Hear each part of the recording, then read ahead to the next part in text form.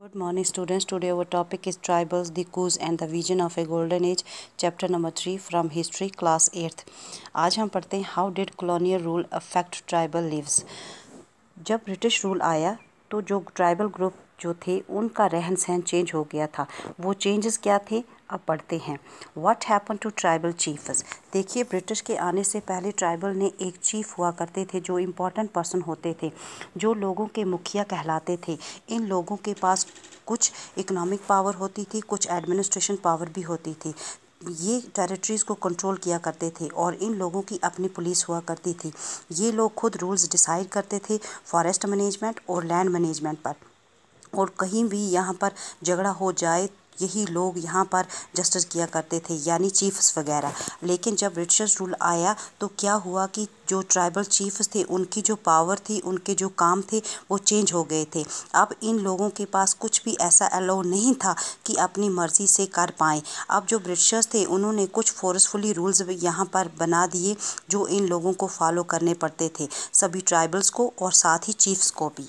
अब ब्रिटिशर्स ने इनको कहा कि आपको अब नजराने के तौर पर यानी कुछ गिफ्ट देना पड़ेगा.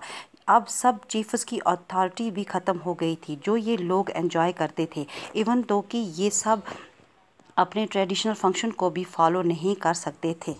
पढ़ते हैं what happen to the shifting cultivators.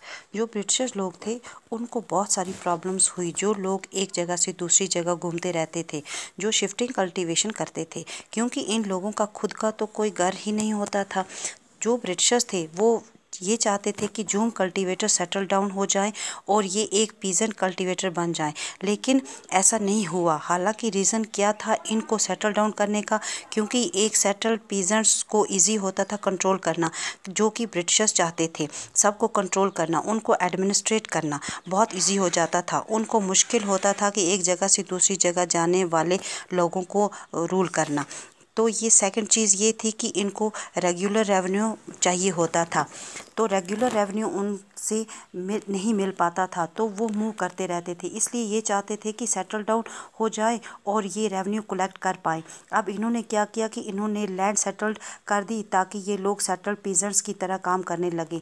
अब इन्होंने क्या किया कि लैंड का मेजरमेंट्स किया और लैंड को डिवाइड किया कि किसके हिस्से में कितनी लैंड आएगी, और फिर उसी के हिसाब से रेवेन्यू फिक्स किया गया.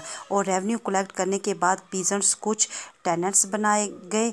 ये जो पीजेंट्स होते थे लैंडलॉर्ड्स, जो टेनेंट्स होते थे ये लोग क्या करते थे, पे करते थे रेंट को और फिर बाद में रेवेन्यू कलेक्ट किया करते थे ब्रिटिशर्स को. तो नेक्स्ट वीडियो में इसको कंटिन्यू करेंगे. Thank you for watching this video.